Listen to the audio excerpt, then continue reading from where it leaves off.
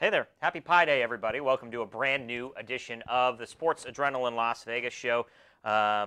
It's Pi Day. It's March 14th, 3.14. In I case thought you're you were talking following about at the home. pie we have in front of us. Oh, that's here. right. Yeah, we've got pizza pie here, and we have cheesecake here.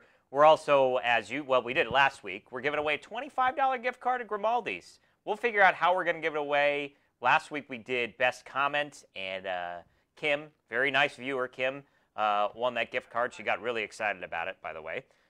So we'll have that. But we've got a lot to talk about, including Matt Gutierrez's diet, right? So Matt's here, John's here, and the pizza's here from Grimaldi's. So the diet, final stretch run in the regular season from the Golden Knights. They're only 6 points up on Arizona, and they play Arizona second to last game of the season. So that last home game of the season. That could be a very important game. Let's hope not. Is UNLV basketball dead? We're going to have that discussion after a good game up until the last 4 minutes. They were tied with 4 minutes to go, and then they blew it.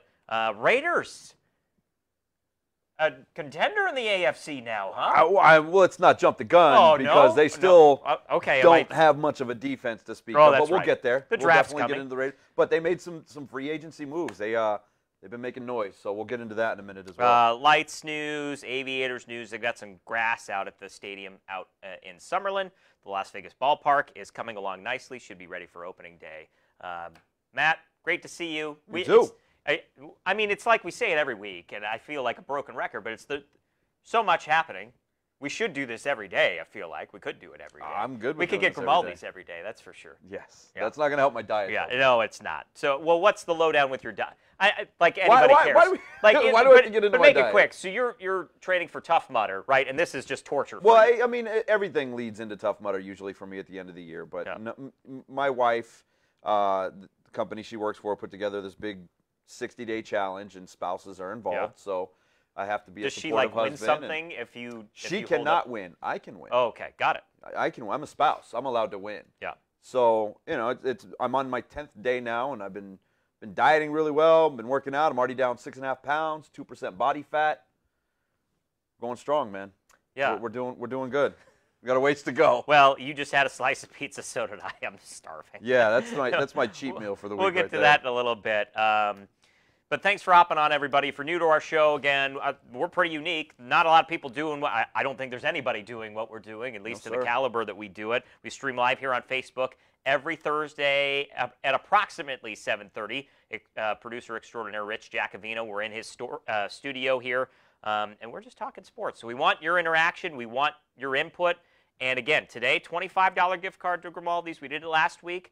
I'd say just start commenting now. You can talk about Matt's diet or the fact that we look professional today. I have my Marcia Show jersey over here in the corner, but I didn't put it on beforehand. But let's talk some sports, all right? So let's start with the Knighthood, as we call it, Vegas Golden Knights. We're going to start there, even though there's some other news. But, we're a hockey town now, Matt. You got to lead where the fans are, even though the Knights haven't played in a minute. I think we have hockey fever right now. Are we a hockey town yet? Yeah. Is that official? No, we are, because it's been a basketball city for such a long time. Snowed. The NFL's on its way.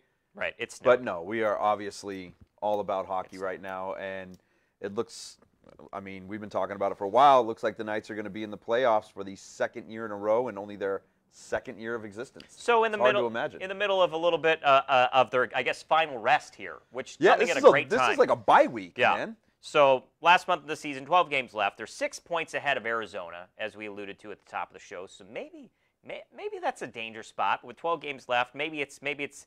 I mean, clearly the Golden Knights are going to have to fight to make sure that they stay in the playoffs. They've got Dallas here coming up, and then home game against Edmonton, followed by back-to-back against San Jose. They've only played them twice this season, so they've got two more. Two more, both in San Jose. Mm-hmm. So that'll be interesting. Yeah, that's a tough one.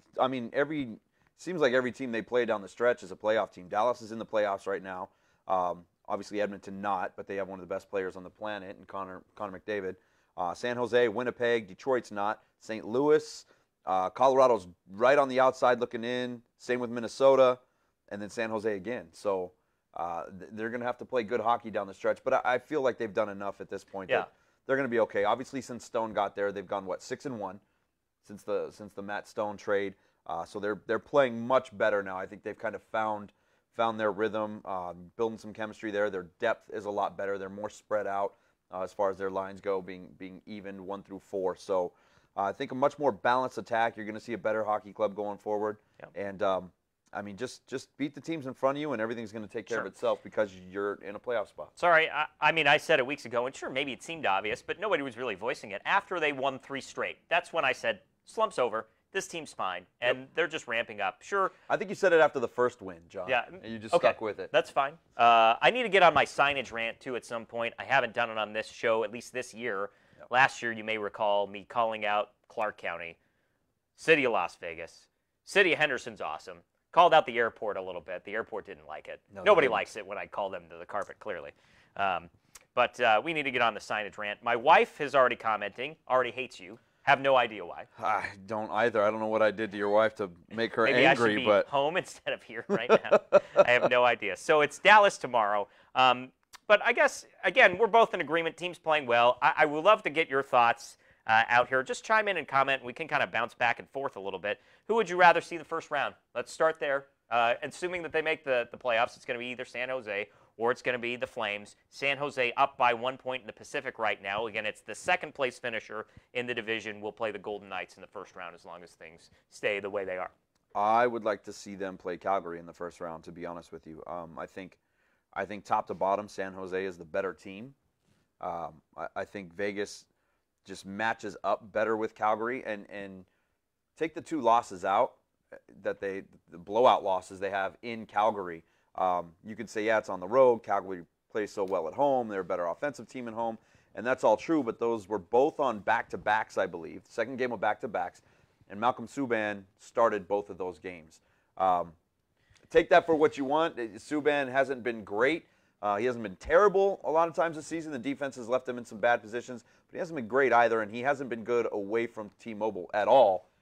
Pretty much since. Yeah, I was going to bring that up and sound really smart, but yeah, no, go right ahead. I'm on the same page as you. Calgary, all day long. Well, maybe not all day long.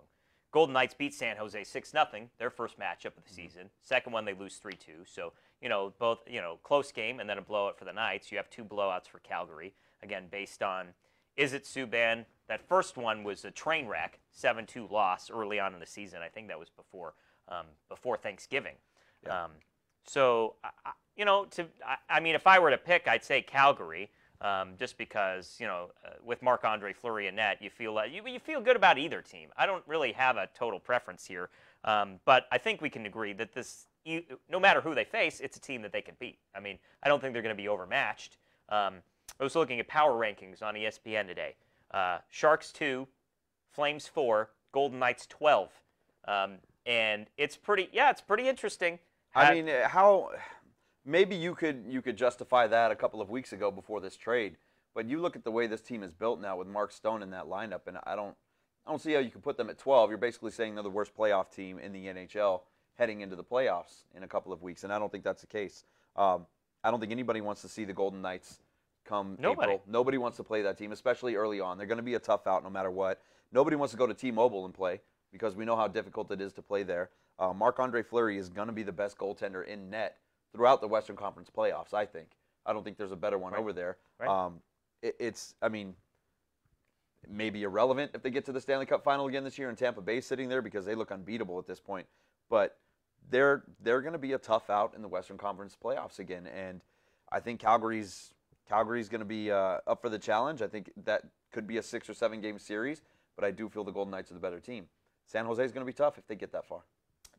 Marc-Andre on baby watch still. I don't think there's been any updates on that, but his wife is expecting any day now. Mm-hmm. The new dad feel. I mean, we've seen it around the team before. I think with who was it this year? Marchessault. Oh, no. Was it Marchessault? Marchessault, I think, is having a baby soon. Yeah. Okay. Marchessault. Carpenter on the list as well. Okay. I think their wives are just newly pregnant, actually. It's I don't know. It's moved to Vegas. Go to the Stanley Cup final, and then start your family, man. Yeah, baby starts showing up. Everybody's in a good mood. But I mean, you would think that would probably relax Marc-Andre even more. I mean, I know that's what he focuses on. He's talked about it continually. The more relaxed he is in net, the better off he's going to be. Now, I know a new baby brings its own challenges, but it also brings a lot of smiles, and it gives you a lot of perspective. And this is a completely abstract thought here, but I feel like if anything, Marc-Andre's going to play even better in the playoffs after the baby shows up. I mean, if he plays like he played last year in the playoffs, I don't think we have anything to worry about anyways. He was spectacular up until, the Stanley Cup final. So I think he's going to be fine. Like I said, he'll probably be the best goalie in net throughout the Western Conference playoffs, assuming they get through 3 rounds of that. Here's the gift card here, $25 to Grimaldi's. 5 locations across town. We get our pie from the South Rainbow location. Christina's awesome. Vince De La Cruz is awesome. Joe, the GM over there, is awesome. And they keep on just sending us stuff. We have cheesecake here today. Cheesecake. We're well taken care of. How long have I been telling you how good this? Since the first day they brought this pizza over, I've been talking about how good Grimaldi's cheesecake is. Now you're gonna see, John. You're gonna see how good this is. Best comment. I mean, at least right now we'll do best comment because I just like that challenge. It encourages you guys to interact. $25. Muffy with the best comment so far. We will beat anyone you put in front of us. I like that. And then Michael, we'll get to your thoughts on the Raiders. 4th pick. They say. Sorry, it just scrolled on me. Devin White from LSU. That's defense. We'll get there. Yeah, we'll get there. That's defense. Yeah, and my wife wants and the that's. pizza. I mean, it's going to be defense. Let's just accept that. I don't think Tiffany can. Although we don't have any rules at Sports Adrenaline, like I could just give this to my wife, but I think I'll go ahead and make this rule. I don't think you should do that. No family members. No family members. No spouses winning like my challenge. I'll try to get Tiffany a pie here. Keeping with the Golden Knights, here's an interesting stat. For those of you who like to talk about puck luck, right? Very abstract, but we have I take that back. Not abstract, but it's something that people talk about a lot. Puck's just not going in the net. We know that the Golden Knights, one of the leaders in the NHL as far as pucks off posts, but here's a stat that I pulled up here. Actual goal differential of -22. This is a stat that subtracts expected goals from actual goals. So it means that ton of good chances, not converting them right now. So -2 means they should have scored 22 more goals at this point than they have this season. And you're talking about, at that point, 22 goals could be 4 or 5 wins for this team. Yeah, easily, especially with all the 1-goal losses they've had. And yeah, I mean, luck plays. Everybody makes fun of it because it's puck luck and it sounds hokey. Luck is a factor in sports, period. Sometimes you talk about a lucky bounce or a bad hop, things like that in basketball and in baseball. That's part of sports, and sometimes it just doesn't go your way. It hits this far to the left on the the crossbar, and it goes out versus going in. So, it's a hard thing to quantify because it is just a random occurrence. But you got to be more lucky sometimes, and this team hasn't been lucky enough getting the puck in the net. It doesn't mean that they're not playing good hockey. Yeah, right. They are playing good hockey. They've been playing better hockey over the last couple of weeks. I think the chances are coming up. I think they're getting better looks. I think guys have been in better position. And once you start getting that confidence, I think you get that momentum rolling, better things happen. And I just don't see this team going on a stretch of bad games anymore, right? You might have your dud, like a 6-3 loss to Calgary. Not the best game, but it was 3-3 in that game. And then I think it was 2 empty netters, actually. So No. Was it 1? No, I don't think they had any, actually. I think Kachuk got that late. Was that an empty netter? I don't even remember now. I think they had an empty netter in that, but 6-3. So, but it was tied 3-3. I think they showed a lot of fight to come back. They were down 3-1 in that game and came back and tied it up and at least made a game of it.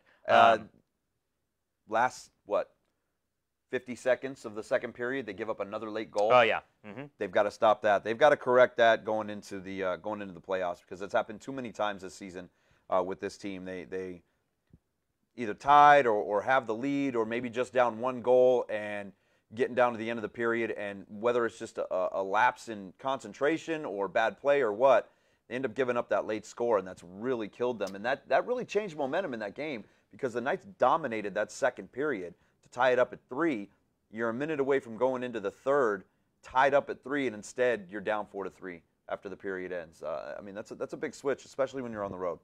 And this is a good game for Dallas. It's getting to the point where Dallas is really fighting. They're tied for third in the Central Division with St. Louis. Again, it's in each division, top 3 teams are guaranteed a playoff spot. And then in the conference, you have the 2 best finishers that follow that, as far as points go, get wild card berths. So Dallas wants this game. So I think this is a big test for the Knights. Big news for Dallas. I'm looking at it right now on CBSSports.com. Ben Bishop exits with injury, questionable to return for Thursday. Lower body might be out tomorrow night against the Knights. That's a killer for that. That's a killer especially for that on a back-to-back. Your goalie goes out, and Bishop's 6'6". He's a beast in net. Yep. The Knights have struggled to score against him for the most part in the last 2 seasons. So, you lose your top goaltender going into the playoff run, and it can make things difficult. So we'll see if the Knights can capitalize on that tomorrow. Dana with a good comment. Hi, Dana. Thanks for tuning in. That's where Stone has played. Biggest difference is that luck is on our side than the other team's side. Yeah, I mean, he's clearly been a difference maker. And that second line, again, you don't have to be a hockey expert to figure out that second line with Mark Stone and Pacioretty and Stastny is phenomenal, right? So if you need something to talk about at work or at the water cooler, no, I don't think anybody has them anymore. But go over there and say, it's on Twitter. Hey, Everybody talks how on about Twitter that now. second line for the Golden Knights, huh? That's a good conversation starter. Yeah. You're going to sound really smart. This is what we do on this show. I'm just trying to give you guys a little bit of help. So if you're a hockey fan, but you're more like fanboy, fangirl, and you don't know stats, just start it with, hey, how about that second line for the Golden Knights? And you'll do well. Everybody will respond. How about the third line? Tuck scoring, Peary scoring, Eakin scoring, all three, and it wasn't the Calgary game. I believe it was the game before that. Right. But they're all scoring. If the third line on the Golden Knights continues to produce, it's an insane difference maker. Yeah, the first line's playing better now, and we talked about this last week. The top line now not having to face everybody's best players throughout the entire game because the second line is so dangerous now has opened them up, and you've seen them start to kind of get back to form the way they were last season. That was against Vancouver. Sorry, right, yeah, Vancouver. 6-2 win. Starting to score. Riley Smith is coming around. Marchessault needs to put the puck in the net. Maybe your jersey will bring him some luck there, but he's really struggled down the stretch. But yeah, first line's starting to play better. We know what the second line is. If the third line becomes a consistent scoring threat, this team is dangerous. If you're rolling 3 lines through the playoffs and you bring out that fourth line to just beat people up, control the puck, wear guys down, which is what they do, especially once Will Carrier comes back. I mean, again, that's a tough out. This team is going to be dangerous down the stretch. Did I say last week, Golden Knights, and I'll check my phone again, 12-1 to win the Stanley Cup. I think that's phenomenal odds at this point. I think that you're not going to find a better value. So if you're thinking about playoffs and you want to throw $10 on something, that would be a good thing to throw it on and get some good value. You could get plenty of Grimaldi's pizza out of it. Tim's telling us Carpenter scored. He did. Yeah. Yeah, on the fourth line. Well, he was on the fourth line, though. Yeah, he was there for Nosek. And Nosek was a scratch in that game, I believe. And Carrier's still out, and Carpenter was down on the fourth line. I think you're correct. Yeah. Although now our stat, where's our stats? There's a lot of games. You know what? We need a stats corner. This is correct. Well, I want to talk about Peary on the third line. Think he stays in. This is where Matt and I are going to argue. We don't argue a lot. I think Peary is better than Ryan Carpenter. Peary should be in the lineup every day on the third line because of the upside. I think Peary's one-dimensional. I think he's a better offensive player. Well, I don't disagree with you. But Carpenter plays on the PK. Carpenter plays on the power play. Carpenter gives you better 200-foot coverage than what Peary does. I'm not the biggest fan of Carpenter, don't get me wrong, but I think he is a more steady presence out there than what you get from Peary. If you get Peary hot, if he's rolling and he's throwing 10 goals in 10 games in like he was early in the season, roll with the hot hand. But if he's not, Carpenter is a great guy to put in his place because he can do so much more overall. Kim calling us out. She's in the running already for another gift card. No, Carpenter was on the third line. I don't know who we should trust. Maybe we should trust. Although, Kim won the gift card last week saying, and I didn't verify knows what this. She's talking about. She thought I said Nevada instead of Reno. I didn't even verify it. I just gave her the gift card. So we might have like fake news circling around. Kim's our fact checker. If you want to come on the show, Kim, and be our fact checker, I guess we can do that as well. Peary stays. Thank you, Dana. Dana, I agree with, and Kim's on Carpenter's side. All right. When you have Marc-Andre Fleury in net, though, I get Peary is not proven to be a defensive liability, and that's my only argument for you. I mean, if he shows that if that's the case, though, then why is he always on the bench in the last 3 minutes of a close game? He's also not a strength defensively. I'm not saying he is. That makes him a liability. If you can't have him out there, Ryan if you have to shorten Reeves your bench that badly, I don't know. then that makes him a liability. Will Carrier close to coming back? That's what Gallant said. Yeah, but you don't get any information. Close with this team? Close means close.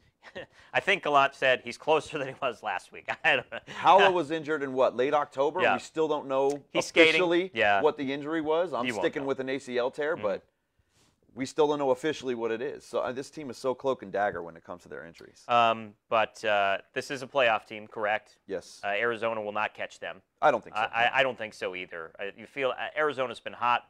I think they went into a little stretch here. They're probably winning again because they're only 6 points back, but I think they're going to fade back. So, again, Golden Knights can't hit any bad stretches here. They lose 3 or 4 in a row in this last 12-game stretch. That could really be really dangerous for this team, but I think they're fine, and I think this last rest will really help them push them into the playoffs. Arizona 8-2-0 in their last 10. Yep. So they've played well the last 10 games. This is kind of a big deal because it hasn't really been this way all season. San Jose, Calgary, Vegas, Arizona all have played 70 games now. Everybody finally caught up to the Knights. They were 2, 3, 4 games even ahead of a lot of these teams in games played. So it's kind of hard to look at the numbers and go, yeah, they're 4 up. This team has 3, 4 games in hand, so you don't know how that's going to play out. Finally now, especially with this break the Knights have had, everybody's starting to kind of even up. Nashville's now played 71 games and is only 2 points ahead of the Knights. We talked about that last week, how important it is for the Knights to, at the very least, leapfrog Winnipeg, who's at 84 points right now, played 69 games, and Nashville, who's at 83 points, playing 71 games. Leapfrog those 2 teams so that if you do get to the Western Conference Final, you will have home ice advantage against, assuming it is one of those 2 teams. And obviously the teams below them you'd have home ice against. So it is still important for them to climb in those standings. And if you're just joining us, first of all, thank you. But Matt had some quote-unquote breaking news. Ben Bishop may not be in net tomorrow night when the Golden Knights head to Dallas, probably in Dallas right now, to take on the Stars. Yep. I think we should get to some pizza, Matt. Let's do it. Yeah. So Grimaldi's again stepping up, and they've been great. I know you want it. You know, I'm so glad, and I'm not gonna name any other pizza chains, you know, but thank God it's not one of those other chains that you're like, you know, the pizza's bad, but it's cheap, so you're like, you get it. You know what I mean? Thankfully, they're not on the show because this is good stuff.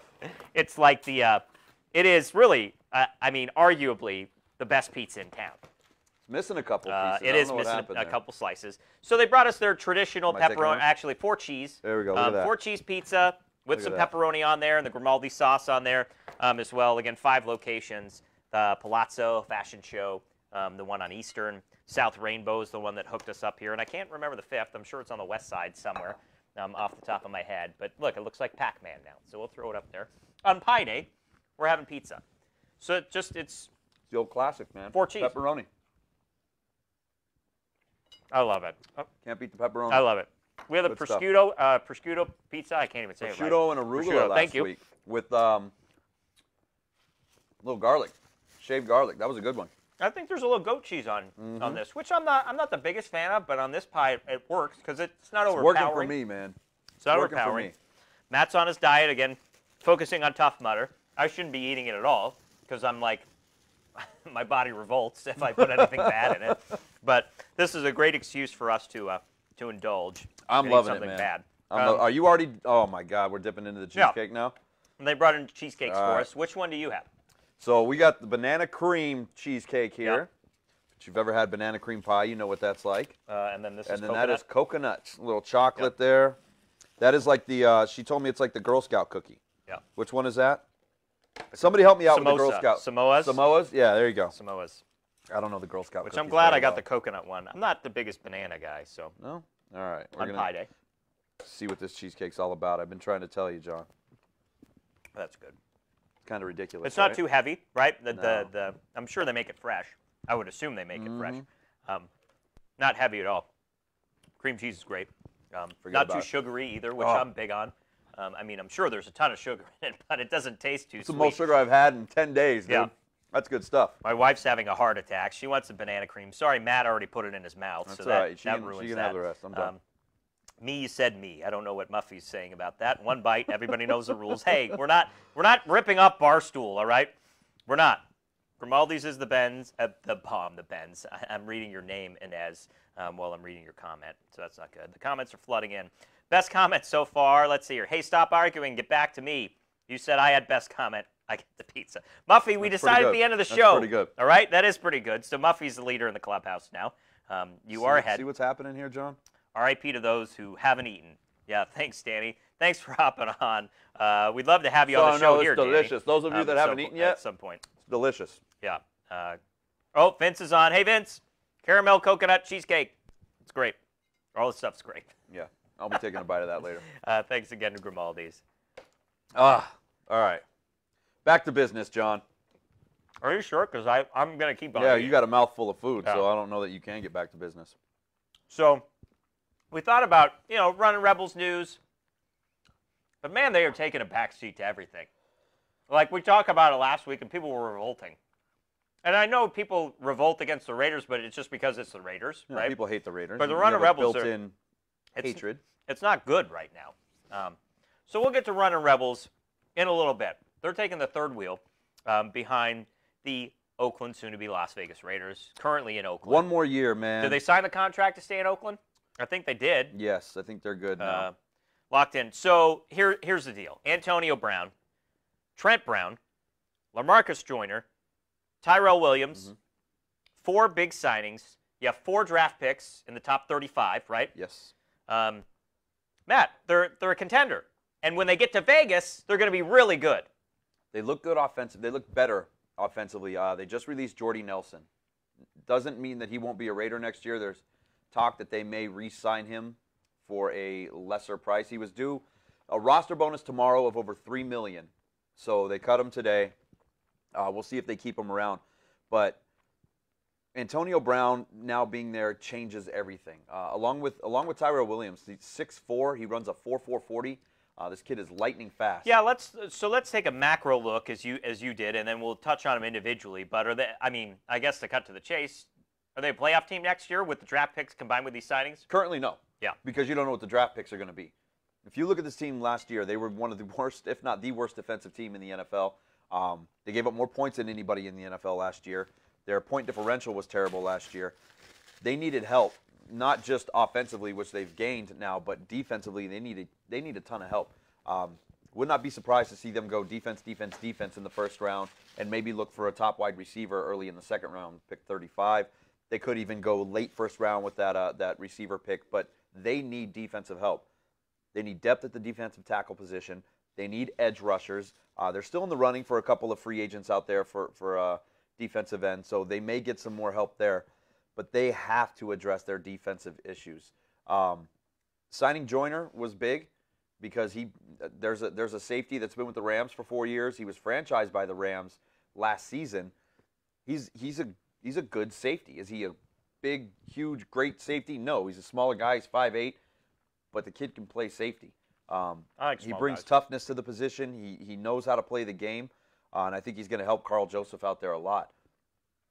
You still have Gary and Connolly. You still have Darryl Worley. In the secondary, I'm sure they'll look to add there as well, but they need help up front and at linebacker. Do not be surprised if those first 4 picks all go to defensive help. All right, so and that makes sense, complete sense to me. So with the 2 new receivers, top 2 targets for Derek Carr. A lot of people are critical of this guy last season. I think he's a great guy to bring into Vegas just from his personality, but I think a little bit more about his skill set. I believe in him, but this is going to work, right, with DC? Yeah, we've seen what Carr can do with weapons. When he had Crabtree and he had Cooper and he had time to throw the ball, he was an MVP candidate. Let's not forget that. That was also the only year of his career that he was in a system for the second season. So this will be the second time in his career that he will have a system, consistent system, for the second season. Carr has the ability to make all the throws. We've seen him make all the throws. He just needs weapons and he needs time. Trent Brown, a huge pickup on the offensive line. He played right tackle when he was with the 49ers, was traded to the Patriots last season, played left tackle, barely gave up a pressure even during the playoffs, was lights out against the Chargers and the Chiefs, which you happen to see both of those teams twice a year, every year. But you have Colton Miller over there at the left side. You drafted him the first round last season. He was there all season long, fought through injury, played at left tackle. I don't know that they're going to move him off of that spot. Do you really want him to try to learn right tackle now coming into this new season? You keep him there. You solidify the right side, which has been a disaster for 10 years. They have not been able to solidify the right side of that offensive line for the last 10 years. Putting Trent Brown over there locks that side up. Colton Miller healthy, you saw what he can do. You have your bookend tackles, which is what you need to protect Derek Carr. You still have Gabe Jackson in the middle. They traded Kelechi Osemele, so they're going to need to fill that guard spot there. You still have Rodney Hudson at center. This line is going to be much better this year. Carr's going to have a lot more time this year than he's had the last couple of years. So Matt says buy-in. Let me talk about the numbers. Going into the offseason, how much? 74? I think right around just below 74. So they've clearly eaten up a pretty good chunk of that. So Antonio Brown's contract, 3 years, $50 million guaranteed, up to $54 million. Trent Brown, the largest contract ever to an offensive lineman, 4-year contract, $66 million. 36.25 guaranteed. Joyner, 4 years, $42 million, $16.7 million guaranteed. And then Williams, it's 4 years, $44 million. It sounds like a ton of money. $22 million guaranteed when you add this all up. But they still have room. That doesn't sound like it adds up to 70. They have to pay draft picks. Yeah. There's still going to be a couple more free agency I mean, that sounds moves. like about $30 million-ish still left over. And Mayock talked about it in the press conference yesterday with Antonio Brown. He said they're still making moves in free agency. That's not dead.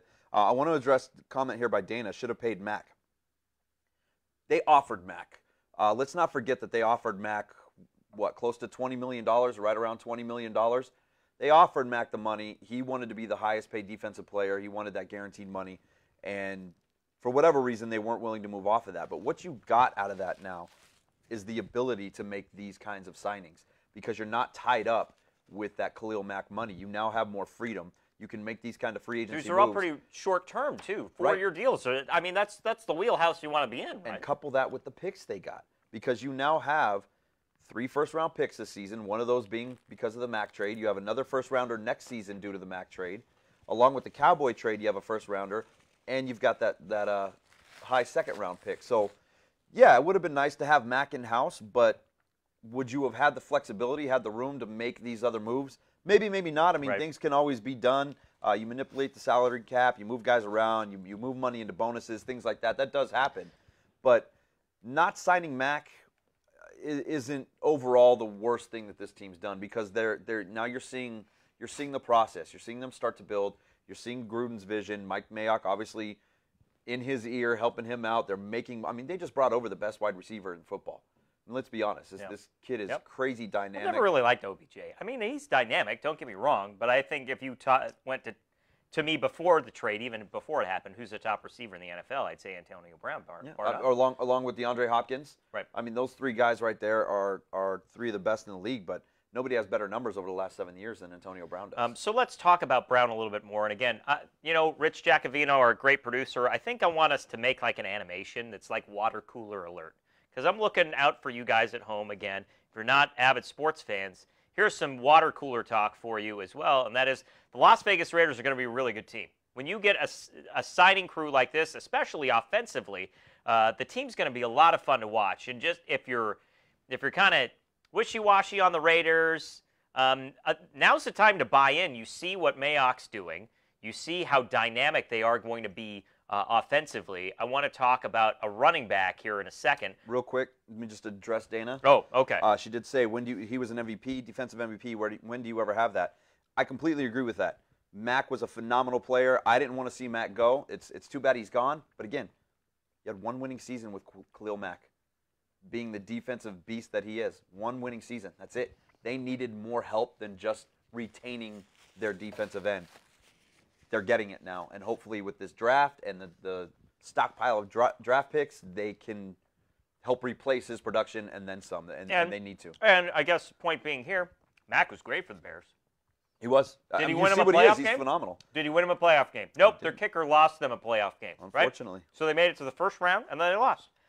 Based on a kicker, right? Yep. I can't remember the game. They didn't score that many points. So is he a difference maker? Sure. And you look at some of the Bears games early in the season. I believe his first game with the Bears was game 4 or 5. Insane. Yeah. Insane. 2 fumble recoveries, a touchdown. Yeah, it was insane. I mean, he was a difference maker there, but that doesn't mean he's going to win a playoff game. Antonio Brown. What does he bring besides skill? Brings excitement. Yeah. I know he brings a little bit of drama.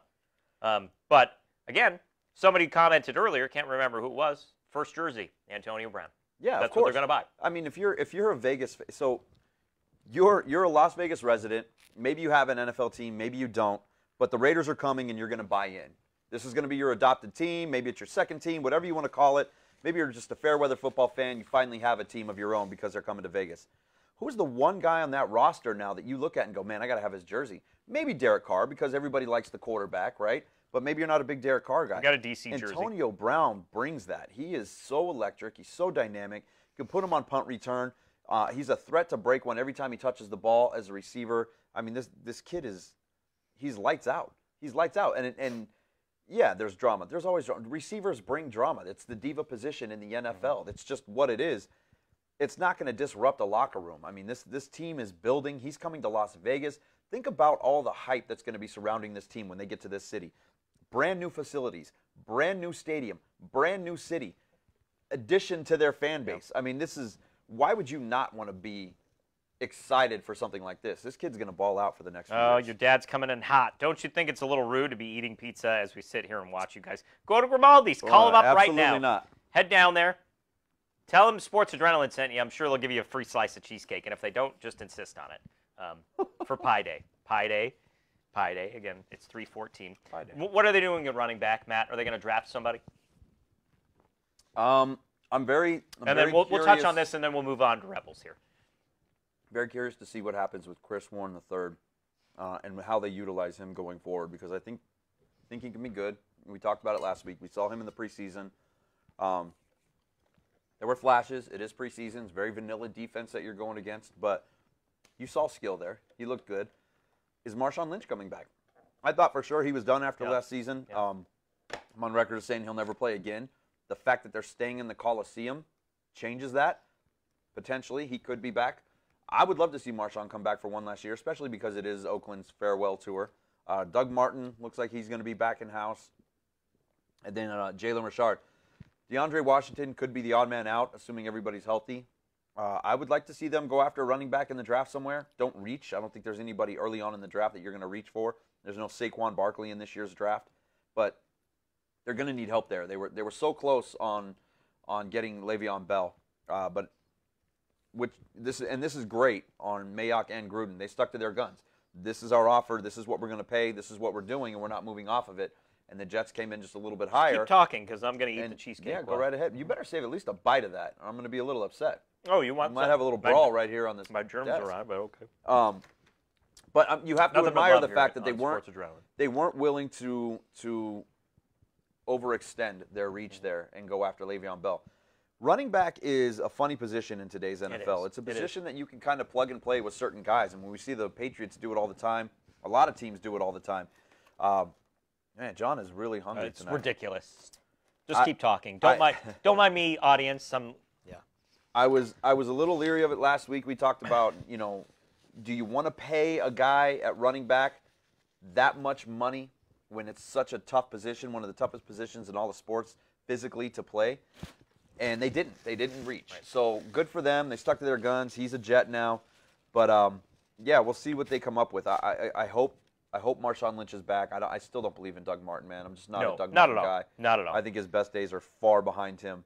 I put Chris Warren ahead. Come on, I put him ahead. Well, again, we have to see him in a regular season game. Defense, it's so vanilla in the preseason. I mean, guys don't stunt the way they normally do. The blitz packages are very soft. You just don't see the same kind of defense that you're going to see in the regular season. So it's easy for a guy to look great in those positions. But if he can do that, if he can have another really good preseason, make the active roster, and show us that in week 1, week 2, then maybe we have something there. Dana making a good point. Bell, because he has so many touches, right? And he does. He's a workhorse. He does. And he's had a year off. He has, and he's such a dual threat coming out of the backfield. But I mean, with the receivers they have now, when you bring in Brown, you bring in Williams. We'll see if they bring back Jordy Nelson. Seth Roberts is still there. Marcel Aitman's still there. I'm kind of surprised Roberts is still there because you cut him and you save $5.5 million in the cap. But I think they're going to utilize those weapons a lot. We're giving away, if you're new to or just tuning in, $25 gift card to Grimaldi's for the best comment of the day. I think it was Dana or was it Muffy? I think it was Muffy so far who's been demanding the pizza. She's winning so far. Yep, Dana, we did mention that they cut Jordy Nelson today. They might bring him back, is what Matt's saying, because he was owed a $3.5 million roster bonus. Yeah, today. roster bonus if they didn't cut him before today, if he was on the roster tomorrow. So I'd like to see Jordy back. He's a veteran presence. Right. He's not your number 1, not your number 2 anymore. I mean, you bump him down to your number 3 receiver. You're not paying your number 3 receiver $3.5 million, right? Mm-hmm. So. And I brought this up before he came on, comparing Jordy Nelson to an Antonio Brown, saying, oh, Brown might be like Jordy Nelson in 3 years, but he doesn't have a blown-out ACL, no. And it just his skill set is, he's Big Ben is Big Ben, but he's not Aaron Rodgers, okay? I think so much better than Jordy Nelson, though. Jordy Nelson's a really good receiver. Yeah. He's not going to the Hall of Fame. Yeah. But when you have Aaron Rodgers, the numbers he has right now, I could sit here and say I like Aaron Rodgers better as a quarterback than Tom Brady. I mean, he hasn't won nearly as much as Tom Brady, but I just think skill set and accuracy and just his dynamic ability, I'd make the argument that he's a better quarterback than Tom. And Antonio Brown, I mean, let's be honest, he's going to be a first ballot Hall of Famer. Right. Jordy Nelson probably not ever going to get in. So it's a huge upgrade there. Yeah. All right, let's move on to Running Rebels now. So let's talk about, actually, sorry, before we get to that, I do want to talk about our draft pick of the week, Bad Beat Brewing. Wait. So pizza, beer, cheesecake. I got the IPA. You want to switch? No, this is good. I got the Hef, available in Smith's. I think Speedy Mart's all over town. So it's a local brewery. Diet's going all to hell today, You John. can also go to the Pint on if you're on the west side. I think they do $3 drafts of Bad Beat Brewing, which is awesome. The Hef's awesome. I mean, it really is. I can't really drink anymore because of the wheat kills me. I'm a gluten-free guy, but yeah, that's not good for you then, man. And then we've got a new sponsor this week, Hawlit, HAWLIT.com. Yes. A new local service. If you need something moved, go to Hawlit.com, HAWLIT.com. Also, if you have a truck and it's sitting around and you want to make some extra income, you should go to HAWLIT.com. Hawlit. Really cool idea, right? It's funny, I was talking to somebody at work not long ago, and they had to move a couch. Had to get this couch moved, didn't have a truck, finally found somebody with a truck, tried to move it themselves, something fell off the truck and broke. Big pain in the butt. Really cool idea here with Hawlit. You go to their website, just jump on there, say you need a truck, and what you're getting is not just a truck, you're getting a guy with his truck to help you move, or to not help you, to move whatever it is you need to move. You go in there, you submit your job, whatever your job may be, take a picture of what it is you're moving, let them know you're on the 2nd floor, you're on the 3rd floor, whatever the case is, where you're at and where you need to go, what it's going to be moved to, and they will come over, pick up whatever it is, and move it for you. Range of truck sizes. I mean, you're not just looking at a pickup truck to move a couch. You can move your whole house with these guys. They'll come help you out. Really cool service, kind of like an Uber style for moving. Cool. Well, thanks for Hawlit for hopping on board again. HAWLIT.com. Quick twitch and speed. Dana's getting deep. AB. Quick twitch. Oh yeah. Yeah, I love that. I love the terminology that the smart people in sports use. We're not there yet. I don't call it quick twitch. One day. I think it sounds a little cliche if I do it. Furniture doesn't fit well, and yeah, and as there you go. Exact reason why you might want to call our. No, but you could open that back window and maybe put somebody's skis in there or something like that. Yeah, Rich Giacovino from the booth. Rich, the producer, did not get a slice yet. To be fair, we offered Rich a slice. We said have some. Rich is working the show, too hard, and he's like, no. Mine's sitting here, by the way. I am getting full. I'm slowing down, so that's good. Let's talk Running Rebels. Here we go. All right. The season is over. Rebels. Mercifully. Rebels. It's over.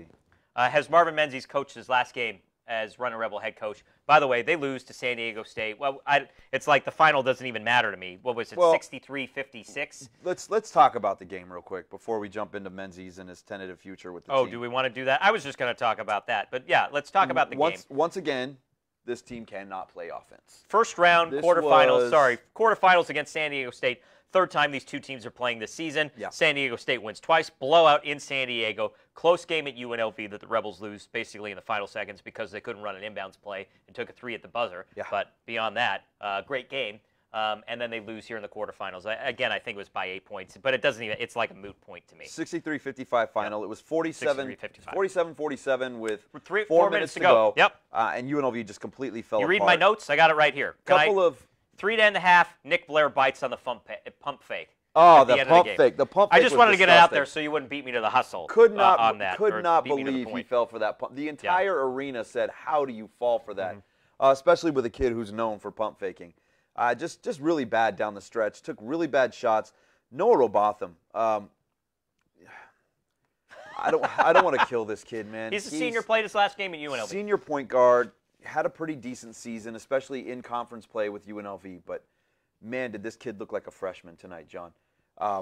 Bad play after bad play. He only ended up with 4 points, I think. Made one. I think it was 1 of 7 from 3. Just terrible down the stretch. San Diego State hits a big 3-pointer to go up by 3 late in the game. And here comes Robotham right down the court, doesn't run any offense, takes a contested off-balance 3-pointer. He's nowhere close to making the shot. And San Diego State is off and running. 1 of 7, 4 points. I mean, just not a good game from your senior And all the point guard. shots that he took were all threes. Yeah, and they were all horrible. Let me tell you, 0 for 11 to start the game from 3, and I don't know that 4 of those shots drew iron. They were some of the worst shots I've seen this team take, and this is a team that takes a lot of really bad shots. 4 for 22 overall from deep. They refused to get away from the 3-point ball. Mari Hardy had about a 10-minute stretch where he could not be stopped getting to the rim. The last 5 minutes, I don't think he had the ball twice.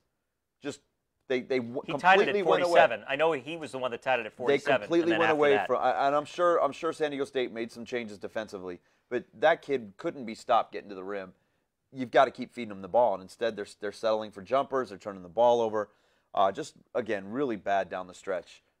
Ronnie's on board. He comes right out of the woodwork when we start talking about something he doesn't like. Ronnie's there. Ron, you should have came. You should tuned in earlier. Why weren't you on earlier? Maybe you were. I think you were just being silent. Maybe he was eating some Grimaldi's pizza. So the Nick Blair pump fake was killer to me, right? I think they were down 5 at that point or down 4, and then fouled. They make all 3 free throws. That's a ball game. They're down 7. Yeah, and that was that. I think that was about with 2 minutes to go. So Rebel season ends. Excuse me, little Grimaldi. Well, actually, it was the bad beat that came up there. 17-14, or excuse me, 17 and 14 this season. Finish above 500 in Mountain West play. Let me give, sorry, I had some stats from the game that are a little confounding to me. San Diego State, a league best, 31-14 all-time in the Mountain West tournament. UNLV, 27-16 in the tournament. These two teams have met more times in the tournament than any two teams. Aztecs, 9-2 in 11 games. Aztecs have won 9 of them in the Mountain West tournament. They own UNLV, certainly as of late. Overall, SDSU has won 15 of its last 16 games against the Rebels. That's overall, so including conference tournament. Do you have the overall series there? No, this is all tournament stuff. Overall series is now tied at 36 games apiece. 10 years ago, UNLV was 20 games ahead of this team. It is now tied at 36 apiece. That is how bad UNLV has been for the last 10-plus years against San Diego State. You know what I had to do today? Because it was actually, the game was on at the same time as my sports and media class at UNLV. Perfect timing, so of course we watched the game. Great use of classwork. What else would you do? Actually, the students loved it, so clearly I'm a great instructor at UNLV. But after the game was over, then I'm like, you want to see a real comeback? Curtis Terry, 2005. Oh. Yeah. I had to go back to 2005. Unbelievable. Down 10, 20 seconds to go. I don't think that video exists anymore because San Diego State it doesn't exist. Basketball wasn't a thing That's way right. back then. No, but talk about that was one of the best. They were down 10, 18-point-something to go, and then Curtis Terry goes off. San Diego State can't make a free throw. It was Terry. Odarte Blankson made some shots. And then Blassingame, was he the point guard? I think so. 10. Terry 10. hit the 3 that sent it to overtime. Not Dalron Johnson. I think Dalron was on that team, though. I'm just throwing Terry out hit the names 3 that now. sent it to overtime, then they won it in overtime. Down 10 with less than 20 seconds to go. But you got to go back 14 years to, it seems like, remember. Before college basketball started, if you ask a San Diego State fan. Let's see. I had one more stat for you. Sorry, I'm opening tabs here. San Diego State shot just 29.8% from the field, 17 of 57, the lowest shooting percentage for a team with a win in the Mountain West Conference tournament since 2006, when San Diego State shot 28.8%. They beat, not UNLV, Wyoming. We have some video from Marvin Menzies here. Before we get to that, real quick, Menzies he addressed that point. It's not on this video, but he addressed that point. seemed extremely confused by that entire situation. And it's one of the things, and I'll get to after you see this video here. Menzies just too many things in his 3 seasons at UNLV come across as though it's the first time he's ever seen any of these things. And he's been a coach for how many decades now? But he addressed the keeping a team under 30% shooting and losing the game. And he was dumbfounded. He had never heard of anything like that before, never seen that before. His demeanor, his body language, it feels like he knows he's out the door. We'll see if that's the case. But let's jump to this video here. It's Marvin Menzies at the press conference following today's loss to San Diego State. Hey, Marvin, is the most frustrating part for you is just, you basket here, basket there, you probably win the game, and just all those missed opportunities? Pretty much. Pretty much. Just a collective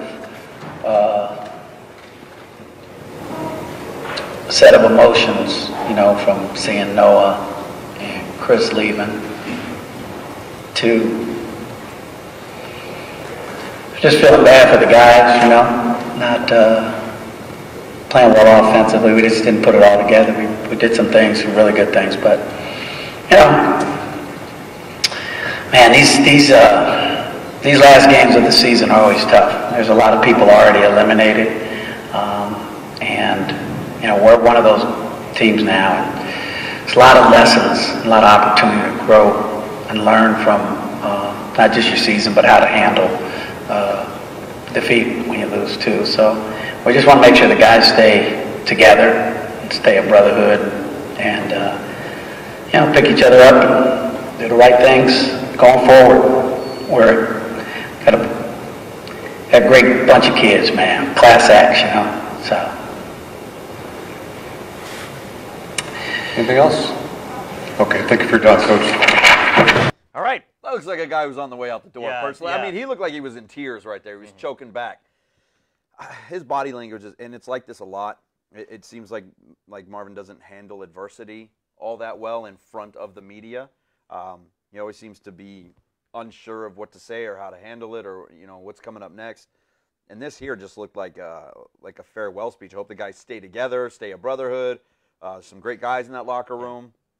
I mean, yet to be determined, obviously. Desiree Reed-Francois has some choices to make. Menzies obviously was not her hire, much like Tony Sanchez was not. And Sanchez won that big game at the end of the season to get the Cannon back and somehow managed to get himself another year. Menzies didn't do that. It amazes me, John. And correct me if I'm wrong, UNLV is the only team in conference that didn't beat a single team above them in the standings. Think about that. Not a single team above them in the standings did they beat. Even San Jose State got a win, and since they only had one in conference, it had to be against somebody above them. Every team in this conference managed to beat one team above them. UNLV could not do it. What does that tell you? They're just about as average as it gets. I told you right here last week on this show, UNLV was not going to win in the conference tournament. I'm not surprised. Yeah, no, I don't think anybody else is surprised. No, I said the exact opposite. I said they'd win the first game. He looked and sounded defeated. Yeah, and as is on point there. I like that. That's contender for top comment because she's spot on. Also, did somebody ask him about the pump fakes? I think somebody asked him about the pump fakes. Like, why does your team always bite on pump fakes? Yeah, and they all looked very confused. It was Amari Hardy was up there, and Joel Tomboy was up there, and they just kind of blanket question to all three of them, the pump fake thing, and none of them really had an answer.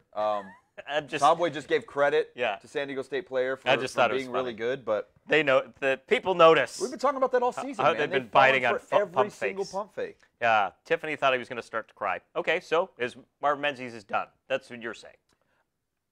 If I had to make a bet here, okay, if you're saying put money on it, which way are you leaning? I think he knows he's done. Just the way he came off there, it's like he's been talking to Desiree in the back, and she's like, listen, you better go out and make some noise in this tournament, or we'll see you later. They didn't make any noise. All right, so who are they hiring then? Don't tell me it's you get rid of Menzies to hire some middle-of-the-road coach that's like a young up-and-comer. They have to hire somebody who's going to inject two things into this program. First and foremost, you have to win. right? You have to bring a winner into this program. Secondly, you have to bring excitement. Who brings excitement to this program? Obviously, Rick Pitino. Whether it's good excitement or bad excitement, people will be if Rick Pitino signed with UNLV tomorrow, nobody would even care about conference tournaments for 6 hours because all they would talk about is the fact that Rick Pitino is A, coming back to the United States to coach, B, coming back to college, and C, going to Vegas and UNLV. That's all anybody in college basketball would be talking about. That's pure excitement. Thad Matta's name has been run out there. Final Fours, Big Ten championships. Maybe not excitement, right? Does he bring that buzz that other people bring? Lon Kruger 2.0. Probably not, right. But what did Lon Kruger do? That's right. He won. By year 3, he was in the Sweet 16, and nobody cared about what excitement he brought to the table. They were winning, and that's all anybody wants to see. So you might not get that immediate buzz with a Thad Matta type signing, but you're going to get wins, and that's what this program needs. Steve Alford's name has been thrown out there, former New Mexico coach, UCLA coach. I think that brings a lot of buzz, especially in this conference because of what he did with New Mexico. And we know he can win at this level. He didn't really succeed at UCLA, but he ran the Mountain West for years. Dana saying Rick P., but I believe earlier Dana may have said Petrino, as in Bobby Petrino, and I was like, "What are you talking about?" So I think threw an I think extra we know. R in there. I think Kruger was a great recruiter. Well, he never got any powerhouse recruits, Dana. No, but Kruger was a phenomenal and still is a phenomenal coach. And by the way, his bubble team, Oklahoma, this year, I think, but they have a pretty good shot to get an at-large into the NC2A tournament. I'd take that right now. I mean, Rebel fans complaining that they're a bubble team, back when Lon Kruger was head coach. And, yeah, they missed out on a few years, and those watch parties didn't go the right way. But, again, you'd rather, probably looking at another you'd year rather take that than a 17-14 record. NIT, CIT, GIT, whatever other ones are out there. Yeah, I know. I just, I'm not going to pick on who they would potentially hire, but I think after this loss in the first round, shooting horrendously, tied with 4 minutes to go, you look at the pieces and you look at the season as a whole. I mean, again, I don't think it surprised anybody if Marvin Menzies coached his last game here. But, again, this is gut reaction. I'd rather have Marvin Menzies next year than some unknown quantity that can't put butts in. If you're going to get somebody that doesn't put butts in the seats, then just stick with Marvin for another year. They can't do that. They can't make another lateral hire, which is what Marvin Menzies was. But this is UNLV, Matt. I mean, they've done it time and time again. And Desiree has not made a big. She hasn't made a big hire yet, though. And she could drop the ball just like anybody else at UNLV has. The one, right? Yeah. So let me ask you, John. What do you think of Marvin Menzies' tenure so far at UNLV, and do you think he deserves another year? I didn't think he got a fair shake from the start. Behind the 8-ball year 1, right, 11 wins that year, all-time worst record at UNLV, had no kids to recruit. Right. Year 2, a lot better. And you're talking about what could have been, and I forgot his name, Brandon McCoy. Right, you forget about him, brought him in. Very forgettable. That team, unfortunately. Awesome to start the season, non-conference play. A lot of fun to watch. Conference season implodes. I put that on Marvin Menzies on the conference season. And then year 3, he can't do anything. What I saw is a good, and I keep on going back to this, I like the kids that he's brought in. I like Bryce Hamilton. I like Trey Woodbury. I like Tom Way. I like Jonathan Chomwa-Chichua. I like all of those guys. Now, can they win you a conference tournament? Probably not. No. Can you be competitive in the Mountain West? Yes. Okay. I don't know about that. No. Were they competitive this year? Well, they were a 5 seed in a bad conference. They're also losing their 2 senior guards, 2 of their better players. Yeah. I mean, Clyburn wasn't good. Sorry, again, I didn't think he was good until this season. Player on the floor. This year, absolutely. He had a phenomenal year. Last year, I didn't think so. And he was good in today's game. Finished with 19 points, hit some really big shots. I mean, that's kind of what he did in his tenure at UNLV. But back to Menzies. Menzies, this is what you get. This is what you're going to get out of Marvin Menzies. And but don't hire the same person, right? But and if that's what happens, and you bring in a coach that can compete for a middle of the road Mountain West Conference finish, I'd be livid. I'd be like, why did you even do this? Starting over again, instead continuing with Marvin and just letting him go another season and see where he takes this team. They have to make a big splash. My point though is this is what Marvin is why would anybody expect more? Why would anybody expect him to suddenly turn this around and become this big winner here at UNLV? He's never been that coach. He won conference tournaments in the WAC with New Mexico State and then got thumped in every NCAA. He's 0-5 in NCAA tournament games. He doesn't have any big wins throughout the tenure of his coaching career at any stop that he's had. Why would anybody expect this to turn around in year 4, year 5, or year 6, no matter how long you extend him? Yeah. What has Marvin Menzies' resume shown you that suggests he's going to go out there and be a big-time winner at a big-time Division I program? Yeah. I don't see anything on there that says that. Yeah. I don't see why you keep him around to continue to be mediocre in a bad conference. Yeah, no, I completely agree with that point. I'd rather have Marvin Menzies' mediocre coach than another mediocre coach coming in. No, they got to make a splash hey, here's hire. our big hire. And it's again big. somebody that you don't know, like a Bobby Houck, right? Right. Oh yeah, they're great at Division II, and then they bring him in, and then they don't know what hit him. We want to close the book on the Rebels. We're expecting a new coach. Was Pitino waiting in the hallway? What do you think? They're going to announce it. He wasn't in the hallway. I didn't see him in the hallway. No? I wish he would have been Maybe in the hallway. he's on campus. But you think this move's going to come quick? yeah, I think they can't afford to Why wait. don't they do it right around They can't afford to wait like they did Selection last time. Sunday? Why don't they just do it on Sunday? Rick Pitino hired. That would be amazing. You'd make every kid in the country would know Rick Pitino was head coach at UNLV if you did it on Sunday. If it's Rick Pitino, if it's Thad Matta, if it's Steve Doesn't Alford, matter. it's somebody with a name, they've already talked to these people. Mm-hmm. There's no way they haven't initiated conversation with any of these people at this point. So the sooner the better. The sooner they're in, the sooner you can get in a room with every one of those returning kids and go, listen, this is going to be my team. If you want to stay, great. If you don't, get out and we're going to go recruit. Get in there as soon as possible. But it has to be a big hire. Gonna be fun to watch. Yes, sir. Vegas. Love working in Vegas. Hey, we're going to take a quick break here. Listen to our spots from The Pint and the Michael Wester All-State Agency while we eat some more. We'll see you in just a second.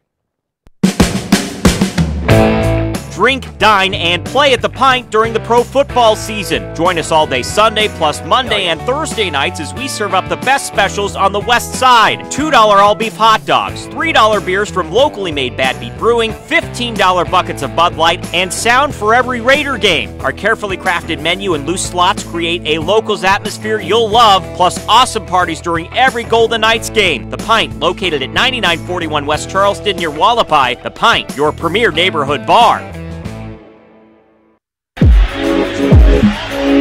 In life, just like in football, you need good hands to score. The Michael Westra Allstate Agency will carry you to success for every insurance need. Auto, business, home, life. Michael will personally see you get the best rates, and our full-service staff at 702-435-4211 will walk you through any claim, not refer you to an 800 number. For over 15 years, Michael has served charities in Las Vegas. He's ready to serve you at 702-435-4211, 702-435-4211.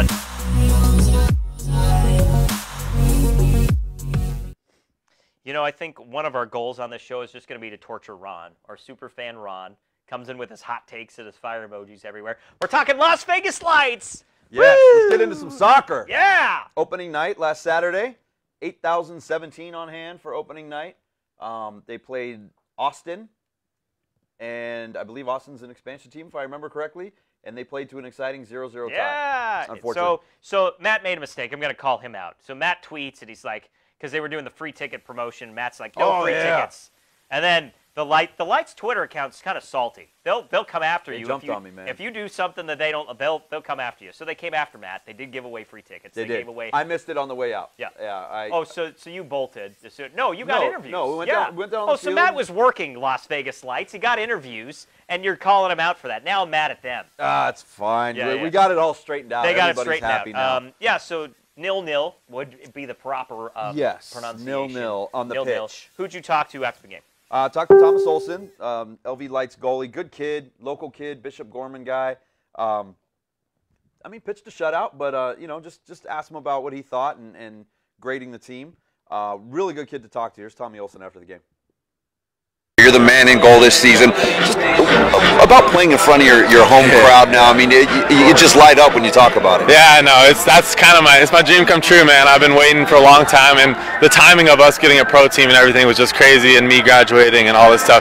So it's all just kind of coming together. So when I finally get a chance to be the starter and all this stuff, it's special for me for sure. So I'm enjoying every minute of it. It's the best years of my life. So just taking it all in for sure. First actual game action for the season. Just grade the overall performance despite not getting the result result you wanted? I mean, I'll say B. I mean, obviously we didn't win, but like I said, I thought we were solid all over the field. You know, not too many mistakes. It's just that final pass, man. So I'll think a B. You know, but expect wins, man. We're definitely not happy. Put it that way. We're not going in there happy. Those guys are frustrated. It's going to be a heated locker room, but you know that happens. We'll get over it and move on to Oklahoma City.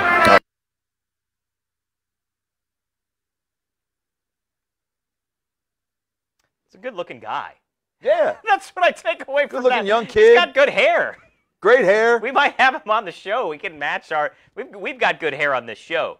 I think we're doing all right. You talked to Winalda as well, or yeah, press conference with man, Winalda. I tell you, before we get to this, the difference in having Eric Winalda in there versus having Shalise, who we had last year. Obviously, there's a language barrier there for most people, anyways. But Shalise just a very standoffish kind of dude. Winalda loves to talk. Just a really fun guy. He gets it. He understands. He understands not just the game itself, but everything that comes with the game and building this thing up. But fun guy to talk to. Here's Eric Winalda after the game. Coach asked Tommy about grading the performance overall, and obviously disappointed with not getting a result, but he gave you guys a B. What did you think about the overall performance? That's fair. I think what he's alluding to, I'll give him an A, by the way. Anytime he walks away with a 0, we'll give Tommy an A+. He did make a couple of saves there as well. That wasn't completely tested, but I thought he had great command in the box, and everything they threw at us, he was able to deal with. But it felt like a game that we were going to have to be better on set pieces because there were going to be fouls, and we were going to create those opportunities. And outside of Tripa hitting the post or the crossbar in the first half, we could have done and maybe the glancing header from Christian Torres as well in the first half. You know, not a lot there. Could have been more clinical in the end. So B sounds good. We'll take a B. I think that's fair. I just really wish we would have given our fans a win. You guys seem to control possession a little more than they did. You had the ball the majority on your offensive side. How'd you feel about the way they played on that side of the field? Well, I think that, you know, when you see a team literally drop into their own end and they're all looking over their shoulders to make sure that they're covered, you know, they're making an effort to just not get scored on. And if they got something on the other end, I mean, Kleber is a phenomenal player in his career. He's getting a little older. He's 35. But he still has a lot of quality, so it was something that we need to pay attention to. But look, I think the lesson here for us is that teams are going to play like this against us. They're literally going to get behind the ball and make it as hard as they possibly can for us to score, and we saw that in a very organized, bold side tonight. I like Winalda. Yeah, he's fun, isn't he? Yeah, and you know, and he talked about the way Austin just dropped back. They weren't going to let unless something got through. And a couple right at the beginning of the second half, 2 goals got through, neither of them legal. Unfortunately, one was an offsides. The other one I think was thrown in. But they really just kind of packed the zone and wouldn't let them do anything. But good atmosphere out there, like always, last season. Yeah. I mean, again, over 8,000 showed up. Their next home game is the 30th, I believe. Right. They play Oklahoma City. That's on the road. I can't. I'm looking at this Google document. 30th, I believe, is the next home 30th game. It's is the Golden Knights appreciation game. $99 will get you a ticket to the game and a jersey, the special jersey they're wearing for this game. It's going to be a Golden Knights soccer jersey, so it's going to have the Golden Knights colors to it, LV Lights logo on it, and that'll be a pretty cool thing to see. So Cashman Field now sole property of not yet. Not until they need to sign the papers still. They're still paying. Oh, they have to open up. They have to open up the Las Vegas ballpark. Owner Brett Lashbrook talked about this at our media luncheon a couple of weeks ago. Until the Aviators, 51s, whatever you want to call them now, stop paying the lease, stop paying rent on Cashman Field. Once they stop paying rent, they are no longer the primary tenant. Until that time comes, they are the primary tenant. They're still paying rent. They're the primary tenant. So as soon as the new facilities open up and they stop paying rent money on Cashman Field, the Lights will become the primary tenant. Then they can start doing things. It has been talked about them closing off that right field side, putting bleachers in there, making it a horseshoe. I wouldn't be surprised if they take down that second level of fencing out there in the outfield and reintroduce the grass berm like we had back in 1983 for the Las Vegas Stars. But I'm sure they're going to do it. He talks about a lot of upgrades to the stadium coming in the next few years. So technically not the Las Vegas Lights Stadium. However, they have taken kind of their ownership of it. There's They've no more ball covered up field the mound. out there. Right, exactly. Let's move to the other stadium across Speaking of town ball fields, on the west side. That's the point I'm trying to get here. Las Vegas Ballpark, it has got grass on the infield. Man, it looks gorgeous. It does. It looks gorgeous. Here's a picture right here April for you. 9th, sellout crowd coming. I can't wait to see that. I'm going to actually clear my schedule and make sure I can get there. Tickets going for $150 on the secondary market. Yeah, it looks just beautiful. Look at that. Gorgeous ballpark, man. It is coming along. I just love that marquee. I love that font. Las Vegas Ballpark. Biggest video board in minor league baseball. So we're really looking forward to that. Should be good. Maybe next week we should at least try to track down Jim or somebody, Don Logan, from the Aviators. Absolutely. And they can come on and talk to us about it. Winner of the contest, $15 to Grimaldi's. I'll give you another 30 seconds to get your best comment in.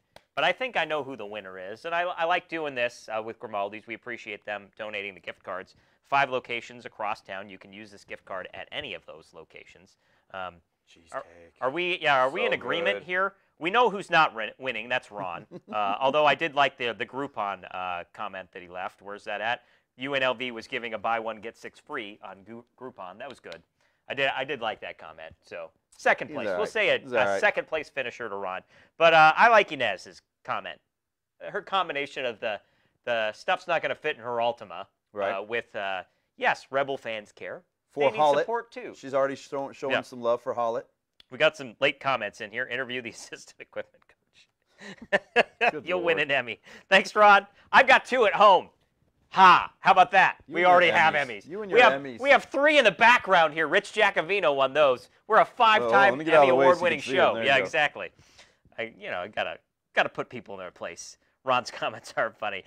Just for that, Inez, we're going to give it to you.